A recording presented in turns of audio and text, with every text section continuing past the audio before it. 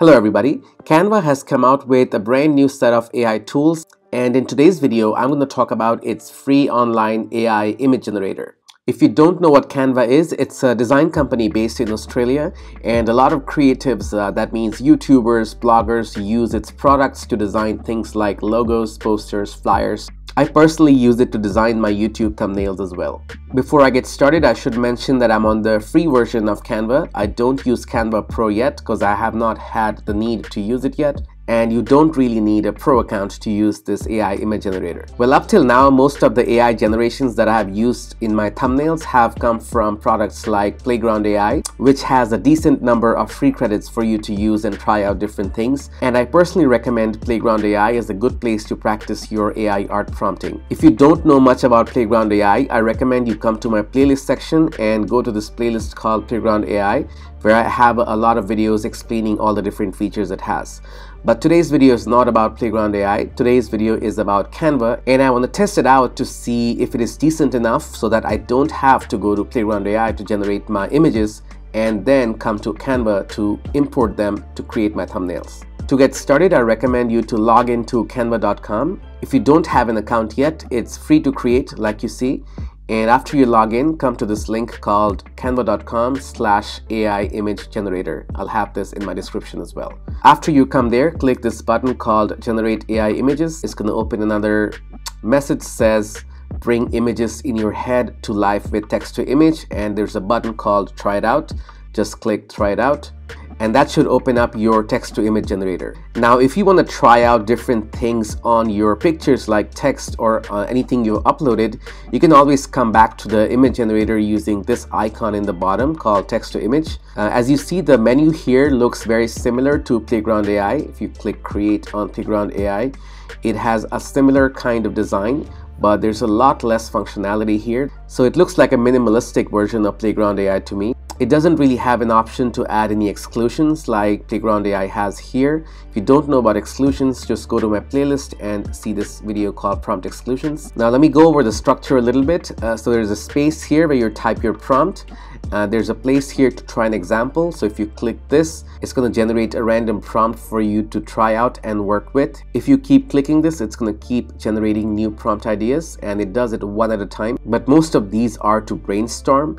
You can't really refer it to give you prompt ideas on a specific theme. If you want to have prompt ideas on the category of dogs, you can't really tell the prompt generator that I want prompt ideas on dogs. So this is a generic random prompt generator. So it just does a collection of words and throws it out here. Next, there is a bunch of styles to choose from. This is similar to the filters that you have in Playground AI right here. I think Playground AI's filters are a lot more advanced and a lot more elaborate, and I've done a walkthrough of most of them in my playlist here. Just from a first glance, most of these filters look like they're in the artistic world. So this is fine art. There's 4 of them there.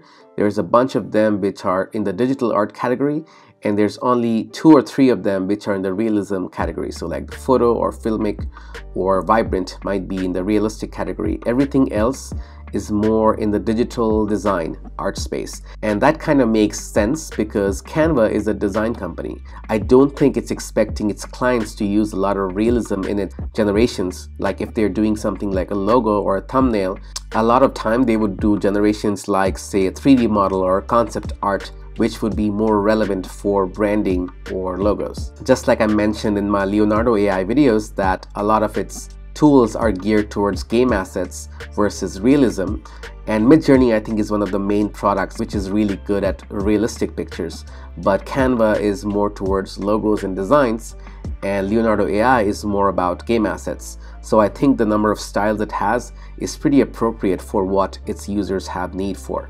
The next section I have here is the aspect ratio. So if you put something like a square or a portrait, this might be for phone designs, this might be for logos, and the landscape might be for thumbnails.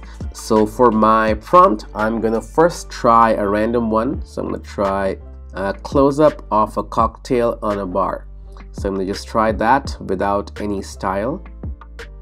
Alright, I have some cocktails. The images are not super high quality, as you can see. They're using stable diffusion, I think. I do think you need to work a lot on the prompt to generate what you need.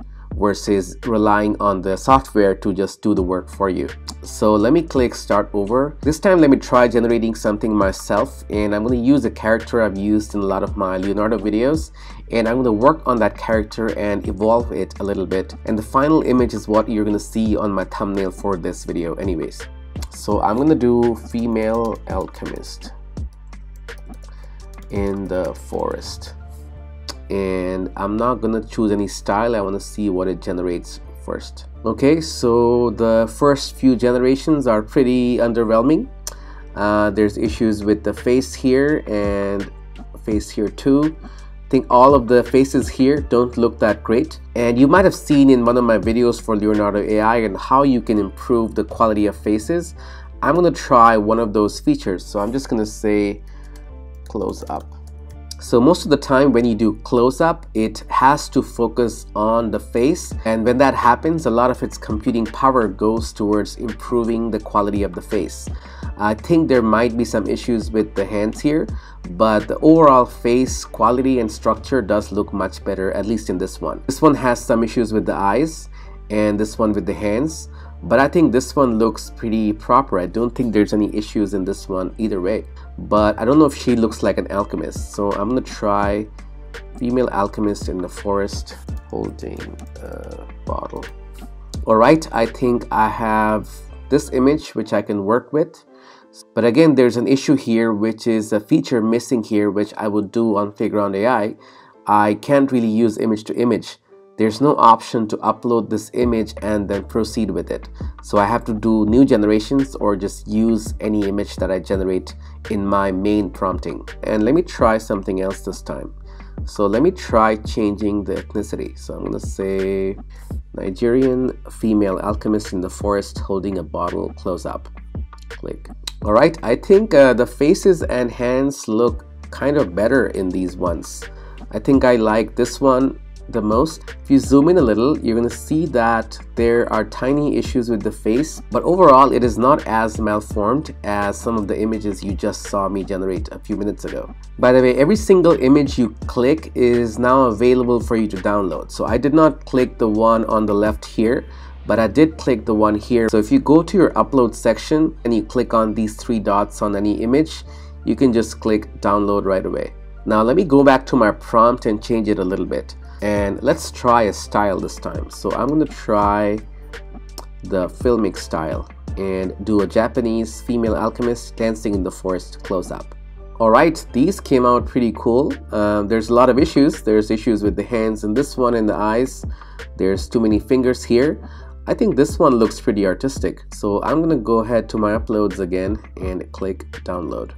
Ideally, I would have liked to use this image right here and try to fix those hands and try to do that on an editor, but I don't think Canva has anything like that. But maybe I'll try it out later on Playground AI or Leonardo. So I'm going to click download on that one anyways, because I do like the general vibe of this image. I think this is very magical looking. All right, let me change this image to female alchemist holding a paint brush, and let's try concept art just for fun. I think these look much better. I like this one quite a bit. Yeah, I think this is giving me the magical vibe I was looking for in my images. Actually, I like this one as well, but I think there's some issues with the face and I can't fix that. But I would like to fix the face and the hands here to improve them a little bit. Same with this one. I think there's really good background, but what I would have done is kind of try to extend this image on the left using the AI canvas and try to do some outpainting and try to expand the scene and see how the rest of her looks like. I'm gonna go back to the fine art section and choose stained glass. All right, I like it, but for completely different reasons. I think if I were to start a website about female alchemists, this would be the perfect logo. This is really good as a logo for something more artistic, or this one. An alchemist holding something in her hands, maybe some potion bottles. See how this text to image generator is really good if you just don't try to compare it with Midjourney, because it's not in that category. It's more for logos and designs for brands. So if you're trying to sell something in the art category, I think it would be really good. So a good use case would be to get all of these downloaded and then upscaled using a different software. And there's other softwares out there, and I'll make videos on upscalers later. But if you upscale all of these pictures, I think they can be sold as posters or on a t-shirt or on a cup. So even though I liked this design the best for something like an artistic painting, I think an unexpected winner for my generations today is this one.